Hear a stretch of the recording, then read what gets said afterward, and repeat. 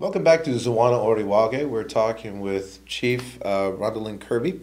And another question that I was wondering about, Kenneth McCumber worked on this file previously before the election. I'm sure just with the experience that he had with all the teaching that he did when he was working in that field, how has this helped you in understanding the file, and what advice is he giving you to be able to explain more to community members who have questions? Well, all of us are responsible to update the table on the progress of each of our files. So we've been updated since the beginning of the project. We do have several of our staff from the different units that work in different areas within the bridge project. So we're constantly being updated, and so I've been well aware of the issues that have been going on over the past several months. Okay. You know, this past year, you heard a lot of about the issue of the union, non-union, especially from the community meetings. The last two community member meetings, this issue was brought up. How did the Mohawk Council get involved in this? Because it's really not a Mohawk Council issue with regards to whether this job is union or non-union, or so. How did that come about? Well, I think part of it might have been that some of the men who are from 7-Eleven were received letters from the union saying that, you know, their union books would be in jeopardy if they had continued, and that was the reason that 9 or so had left the job.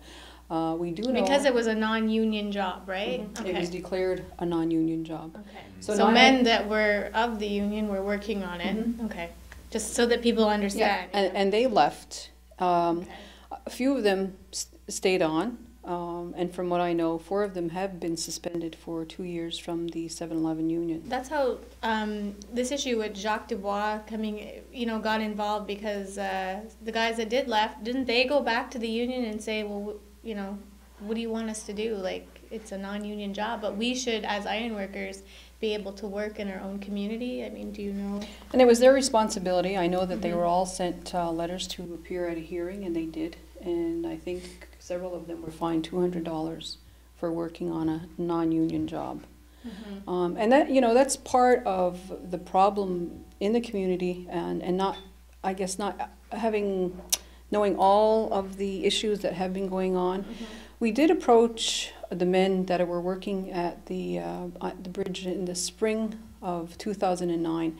We were looking to have a meeting at the Legion Hall on April 29th, I believe, where the men were going to be asked if they wanted information on the union, yes or no, and if you really wanted to have the union there, yes or no, and if no, why? Because I think it's, you know, it would be irresponsible on our part if we didn't inform men, you know, the concerns of not being in a union. I think everyone knows that the majority of men here in the community have been involved in the union for many, many years in different cities.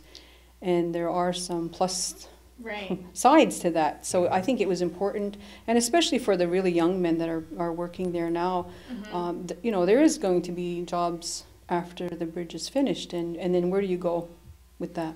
One question I have, Rhonda, is,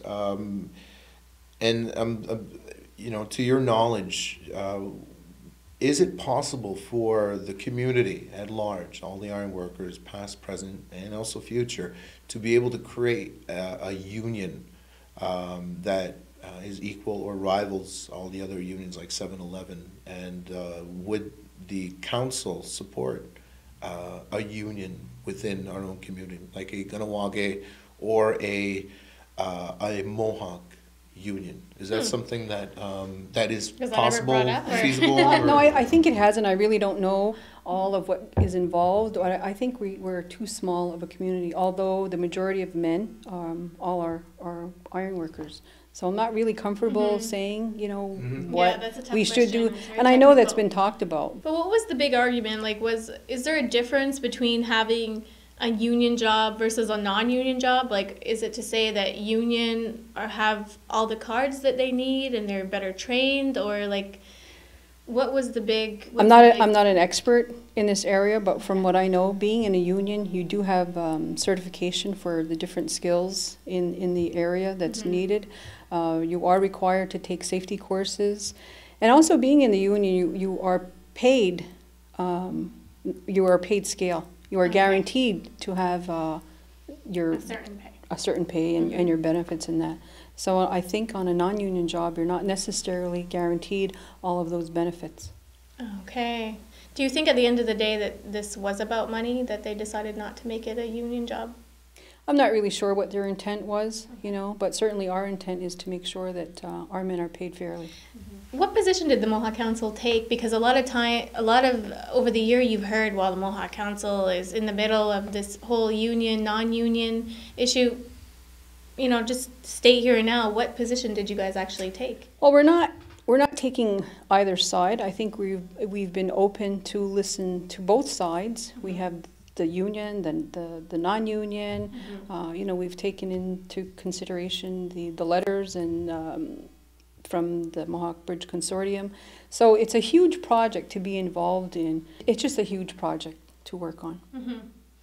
Finally, before we wrap it up, I want to thank you for coming on. Now we're heading into phase 2, phase B, if you will. Can you just give us a quick update? And there was some rumor in the community that the Mohawks were being left out of the tendering process, but that's not true. That was more of a wording, a document issue. It's called the tripartite agreement. And for Part A, the MCK was involved, but it seems that we're not clearly identified in what the MCK wants in the tripartite agreement for Phase B. So that's being currently looked at.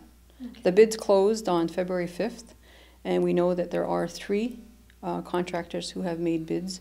From what I know, the assessment will be done by April 1st or that week. These were closed tenders. Are they all from Ganawagi, or are they from other places? Well, the Mohawk Structural Iron Workers, which is Wayne, it's actually called Sokadek, MSI, Mohawk Structural Iron Workers, Pomerleau, and Simard Boudry. And from what I also know is that the other 2 companies have affiliations with entities here within the community to make sure that we have our Mohawk content working on the bridge. And that's really what our role is too, to make sure that we have Mohawk iron workers there first, whether they're from you know, 7-Eleven, Union, or 361 or 40. So there was MSI, and MSI is formerly Mohawk Bridge Consortium, which was MBC. So MBC turned into MSI, and MSI is also known as MSI, meaning Mohawk Self-Insurance. So now you have Mohawk Self-Insurance, and then you have Mohawk Structural Iron Workers. Okay, so that's the first one. Now there's, the second is who? Pomerleau and Simard Boudry. Okay, Simard Boudry. And they're both connected here? Like how so? Like what other companies? I didn't know that. Well, we know that there are individuals who have partnered with these companies, and they are ensuring that they, when the tendering does go out, whoever gets the contract, and that's our responsibility again, to make sure that we have qualified Mohawk workers. Do you know who they partnered with though? Like? It's one individual who has an MOU with the 2 companies. But I've been waiting for documentation because, you know, I want to make sure too. And I've been saying it all along that we know that there's other contractors who are affiliated with those 2 companies. Okay. Rhonda, is there anything else you think is important to add on this issue? I mean, there's a lot of talk in the community, there always is, but now is the opportunity to give at least Mohawk Council's side of things. Well, I think we're all trying to be fair. Of course, all of the men that sit on council certainly have a lot more experience than I will ever have in this area. It's truly been a learning experience, and it's very interesting to work on. What about you personally, though? Like this is a new file for you, but how has it been working on this file in the midst of a lot of controversy this year? Well, it's really a challenge, and you really have to be able to understand all the different facets that are involved in this project. You know, what is union? What does that mean? What does the CCQ cards mean? What is safety? You know, so it's really important, and it could be discouraging for anybody because you really don't know at times what's going on.